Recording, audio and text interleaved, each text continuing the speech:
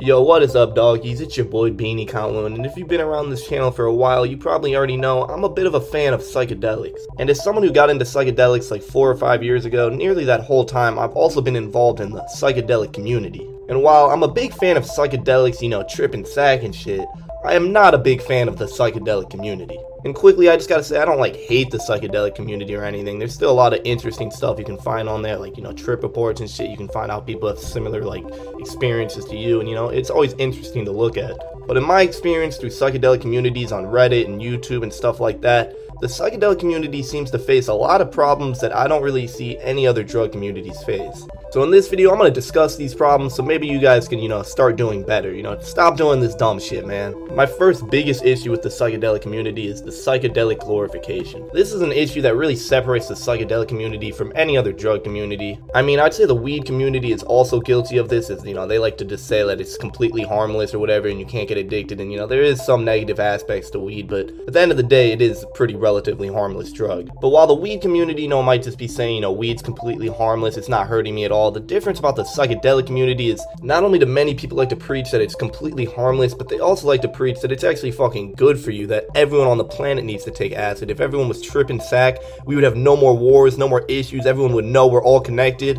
When, you know, in reality, if everyone in the world, you know, started tripping out, it would probably lead to like 60,000 mass suicides of people who think they're fucking God doing some crazy shit. And I do understand a reason why so many people say psychedelics are actually good for you and recommend that a lot of people try it is because psychedelics can be good for you, but the thing is, psychedelics can also be very harmful for you. Psychedelics truly are a double-edged sword, and while you can find people talking about psychedelics in a truthful, honest manner, saying about both the positives and the negatives, on subreddits and YouTubes, you're much more likely to find people just completely gassing up the drug, just saying, oh bro, nothing's wrong with it, you're about to fucking find yourself, spiritual awakening, it's gonna cure your depression. Like, a lot of people really like to make it seem like psychedelics are just God's gift to earth. And I mean, I understand, you know, psychedelics are not physically harmful, and, you know, mentally they actually can help you a lot, but the thing is, mentally, they can also fuck you up. And I just think this is very dangerous, because while psychedelics are physically harmless and shit, mentally, that's a whole nother story. Well, I mean, it's probably not gonna make you leave the trip with like fucking schizophrenia or anything. But psychedelics for a lot of people could be a very scary, traumatic experience that could, you know, leave them very confused for weeks or months to come. And also, we really truly don't know any of the lasting impacts that psychedelics has on your mind, as it's just such a wild and wacky drug that it's hard to research, and it's like low-key illegal to research because it's a Schedule I drug in America. And all I can say is, in my experience, the effects psychedelics have on your mind, I mean, it doesn't seem like something that's healthy for everyone to just do. And it always just frustrates me when I see shit on psychedelic subreddits where they're saying shit like, bro, how is alcohol legal but LSD's illegal? Like, I get it, alcohol's a lot more physically dangerous than LSD, you know, it's addictive, you know, it can kill you from the fucking withdrawals. But yeah, obviously alcohol is legal and LSD's illegal. The difference is, with alcohol, you can have a couple beers and, you know, just chill out, while one tab of acid is gonna send you to the fucking electric boogaloo dimension. And I don't know, it just seems really ignorant to me to act like psychedelics are just by far the least harmful drug, because, you know, anyone who's looking into drugs, trying to experiment, is gonna see psychedelics and be like, oh, well, this shit's just completely harmless and looks fun as fuck, I'm about to get into this shit. While in actuality, psychedelics are probably one of the most intense drugs out there, where you should really ask yourself, do you really even need to be taking these substances? And also, another thing I gotta complain real quickly about the ego is all the people saying all the shit you can learn off psychedelics. I quickly gotta say, everything you can learn off psychedelics, you can learn completely sober. In my opinion, it's very harmful trying to use psychedelics to solve all your problems or figure out stuff deeper about yourself. While it can help you with stuff like that, the best way to really figure out stuff about you, yourself, and the world is when you're sober, just experiencing life. Now, I mean, psychedelics can help, you know, see it from a different perspective, but it's not something you always have to go to find your answers. And last thing I gotta talk about psychedelic glorification is the myth that it's literally impossible to abuse or get addicted to psychedelics. While on face value, this does look pretty fucking true, because, you know, you look into psychedelics and you realize each one of these psychedelics has a tolerance of like 2 weeks, where you basically have to wait 2 weeks before you can trip again. And also, like, who the fuck is gonna get addicted to tripping sack? You're not gonna want to be tripping all day, every day of your life.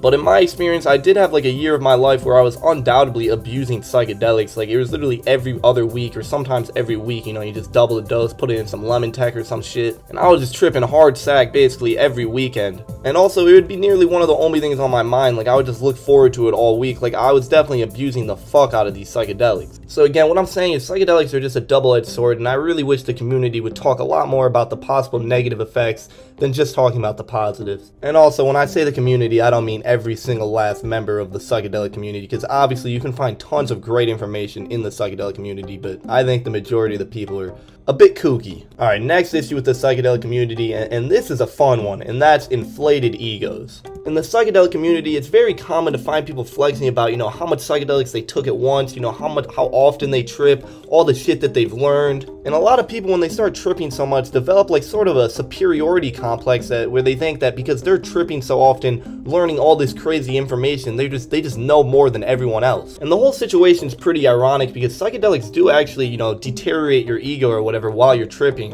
And by that I mean psychedelics do kind of disconnect you from yourself. You see things from a different perspective, you're more connected to the universe, it kind of gets rid of the ego. But when the trip ends, your ego obviously returns, and a lot of people will take in the knowledge that they learned from the trip, and then coming out of it, people think that the knowledge that they've learned that, might actually be really helpful just makes them like superior to anyone who hasn't taken psychedelics or to anyone who hasn't learned the same lesson as them. When again, you can learn all this shit without tripping sack. But a lot of people just really don't understand that and think it's just whoever trips the hardest is going to be the most knowledgeable and learn the most. Like, whenever I post videos on my heroic mushroom dose or whatever, I always get comments of people just saying, well, I took 7 grams, I took 8 grams, I'll never forget my 11-gram trip. Like, I get I'm kind of doing the same thing, sharing my story with my heroic dose, but, I just thought it was a story that I had to tell, and, it's very entertaining. But, like, a 6.5 gram mushroom trip is really not something you should be proud of. Like, it's not something you should be commenting, like, I ate 8 grams, look at me. Like, when I took those 6.5 grams, I was just a stupid ass 11th grader with no idea what I was gonna do in life. And then after I took them,